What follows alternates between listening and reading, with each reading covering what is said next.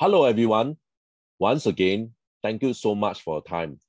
Today, I'd like to focus on our discussion on multiple access. In fact, today's topic is actually a request from you guys. Someone actually sent me an email to ask me to explain the difference between multiple access and multiplexing. To him, multiple access and multiplexing seems to be alike. In short, they seems to be multiple users sharing a resource. So he asked, what is the clear distinguish between multiple access and multiplexing? And his question also asks, which is much more effective? So today, my video is basically to address this question. What is multiple access versus multiplexing? This is my email. If you have any question regards on today's discussion, please drop me an email. Before I continue, I'd like to urge you guys to help this channel by pressing the like and subscribe button. Guys, I need your help in order to improve the service of this channel. Please also turn on your notification bell in order to receive more information from this channel. Thank you so much, guys. Multiple access versus multiplexing. This slide here, I'm going to show the definition of multiplexing and multiple access. Let's start by doing the multiplexing. The definition of multiplexing is multiple signal combined into one signal over a shared medium. Okay, we also define multiplexing as the process of transmitting several messages simultaneously on the same circuit or channel. Okay, let's go to the multiple access definition. Several terminals connect to the same transmission medium to transmit over it over a shared medium. Multiple access are techniques that allow spectrum and power to be shared efficiently among multiple users. In multiple access, more than one simple signal can thus be transmitted as part of a single complex signal and separate out at the receiving end. This is not possible in multiplexing. Okay, I guess once you have read all this definition, you probably can't clearly tell what is the key difference between multiple access and multiplexing. Okay, in short, like what it mentioned over here, is simply just multiple users sharing a resource. So what is the clear distinguish between multiplexing and multiple access? Okay, let me use this diagram to explain to you. This diagram here shows the process of multiplexing. Okay, so let me use a daily example so that we can understand the use case of this multiplexing.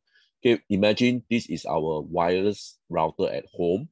So our wireless router actually serves our laptop, our smart TV, our iPad, and also our mobile phone. Okay, so on the other end of the router, in fact, is connected to the optical fiber.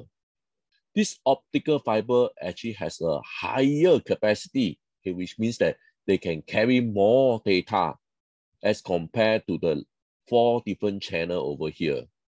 So of this optical fiber, the capacity is actually subdivided into 4 portions in order to serve your laptop, your smart TV, your iPad, and also your mobile phone. So this bottleneck is still at optical fiber because all the resource is all going to squeeze into this optical fiber. Okay, so this is the meaning of multiplexing. In short, for multiplexing, okay, all the user is all going to squeeze into one common resource, which is the optical fiber for this case here. As for multiple access, okay, so for example, these are the guy that using mobile phone, be it 2G, 3G, 4G, or the latest 5G, okay, they don't actually squeeze through any resource. Can you see over here? They have their means of doing multiple access to access to the base station. As compared to the multiplexing, okay, like what I mentioned earlier on, all the 4 users actually squeeze to one common resource, and the bottleneck is on the optical fiber. But in this case here, you can see that there are no common resource they are going to squeeze. what they do is basically they use a unique multiple access technique to find a way to access to the base station. Okay, so you can accommodate multiple users in order to access to the base station. So this is the question from the gentleman. He also asked me which is much more effective. Okay, so in short, multiple access is much more effective as compared to multiplexing. As you can see from the diagram, it's very clear that multiple access can accommodate more users as compared to multiplexing. Multiplexing still has a bottleneck. For example, for this case here, the optical fiber is the bottleneck. Okay, communication service provider, okay, like our telco, they must be able to engage multiple pay user over limited resource, which is a spectrum, to make a profit. Okay, imagine the telco need to pay millions of dollars in order to secure the bandwidth for their service. Hence, they must make full use how to accommodate more and more user, and also they must be able to clearly make certain profit from it. With this, I'd like to end my discussion.